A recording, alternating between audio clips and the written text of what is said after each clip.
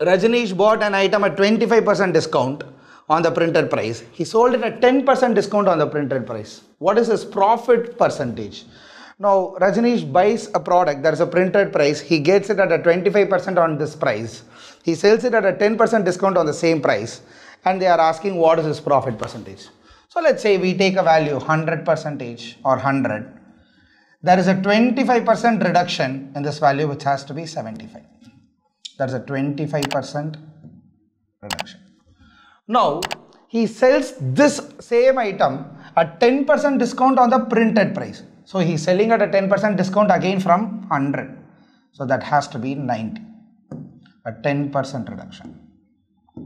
Now, the question is, what is his profit percentage? Now, we know he bought it at 75 and he sells it at 90.